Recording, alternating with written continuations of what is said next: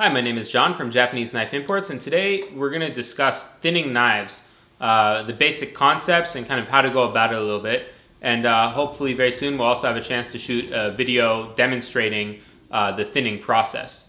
So in this video, what I want to cover with you is a little bit about thinning double bevel knives and a little bit about thinning single bevel knives. Single bevel knives are a little bit easier to do because the thinning process is built into their structure, and I'll show you that in a little bit. But the double bevel knives require, I guess, a little bit of courage and a little bit of effort. And so let's go over what goes on with your knives. So I have this image here, and in this image I show your basic knife structure, which is this outermost line here. This is what your knife looks like, let's say, when you buy it new. Obviously this is blown up and it's not proportional, but you get the sense. Over time you sharpen roughly at the same angle that your original edge was done at. So you see that here and here. As you go up, you notice that the area behind your edge gets thicker. What that means is this. When you're cutting something, there are two parts of your knife that affect the cut. First is your edge, how sharp it is, what level of grit or refinement you've taken it to, how clean it is. That dictates how your cut is going to begin. So when you're cutting like tomatoes, that dictates how it's going to start the cut through the skin.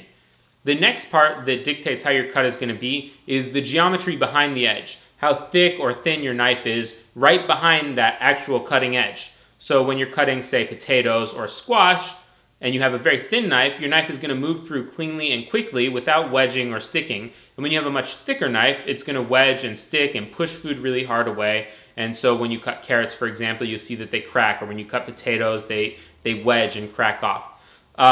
So over time, you'll notice that your knives tend to do this more and more because they're getting thicker and thicker behind the edge, as we showed here in this image. So there's a solution to that, and it's called thinning behind the edge. And what you do essentially is you sharpen at a more acute angle than what you would normally sharpen at. So here you can see the first edge, and here's the second edge that you would do as you sharpen up over time. And here's another line that shows a more acute angle. So you sharpen here, and now you have control over how thick your knife is behind the edge. So I have another image here that I can show that shows two different kinds of edges. This bottom one here is what most people do, where the edge is just kind of sharpened normally and there's no thinning that occurs. This top one is actually much more appropriate, and it shows an angle, a bevel that's set up to be thinned each time you sharpen. So every time you sharpen, you can do that thinning process. And what you see here is a top bevel up here, which is your thinning, and the second bevel down here, which is your cutting edge, your primary cutting edge, and some people use a micro bevel. So every time you sharpen, what you'll do is you'll sharpen this top part here, then you'll sharpen your primary cutting edge and make sure that you have a nice clean edge. And that way, you can maintain the geometry of your knife over time so that you can keep it thin behind the edge, and you can actually make adjustments that, depending on your personal preferences or the kind of things you're cutting, or the tasks that you may have that day at work or at home, so that you can, if you know that you're going to cut a lot of squash, you can thin down your knife. But be careful, because you can always remove metal, but you can't add metal back on. So if you thin a knife too much, you're going to end up with a weaker edge. And that's always the trade-off that you get. The more you thin, the more fragile your edge will be. So as you go about this process, take it slow and see how things go. One of the things that scares people about thinning is that they're going to scratch up the sides of your knife. And quite frankly, you will. And there's nothing wrong with that. Your knives are tools. They're meant to be used. And a little bit of scratching here and there isn't such a big deal. You can always clean it up. You can use sandpaper and you can use rust erasers, so it's nothing to be really afraid of. And more important than scratching up your knife is making sure that your knife cuts the way that it's supposed to, since that's its job after all. So to give you an idea of kind of roughly the amount of thinning that one might do, I have this image here that shows your basic blade shape. And you can see I have the edge here and a line right above the edge, and that would kind of indicate where your primary cutting edge would be. And above that, there's another line, and that would indicate roughly where your thinning bevel may begin. And of course, this is just as an example. It may be taller than that, it may be shorter than that, and that's really going to depend on how far up you want to thin your blade. And it's something to consider when you think about the overall geometry of your knife.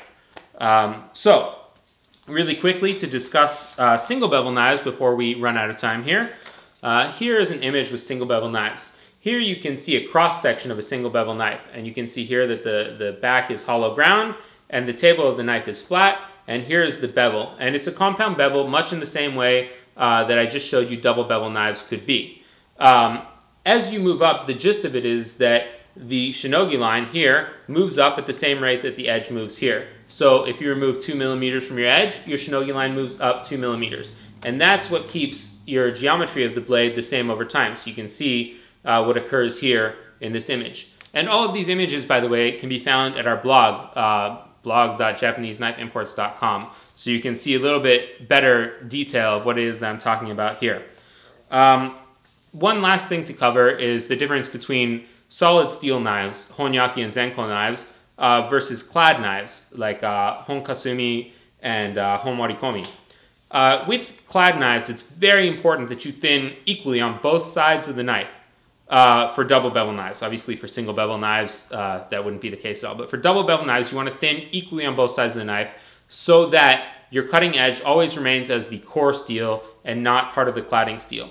For solid steel knives, honyaki knives and zenko knives, you can thin on one side primarily if you would like, but better than that is to thin on both sides of the knife. It doesn't necessarily have to be done perfectly equally, but it's a very good idea to do it on both sides of the knife, as generally speaking, the knives do have some taper geometry-wise in both ways. One may be a little bit more steep than the other. Again, it will always depend on the maker and how that particular knife has been designed, but it's almost never a good idea to do the thinning entirely on one side. It will cause your knife to steer in ways that you may not appreciate, and also is not really what the makers intend. So, as always, if you have questions, you can email us at john@japaneseknifeimports.com, or you can check out our website at japaneseknifeimports.com. Thank you so much.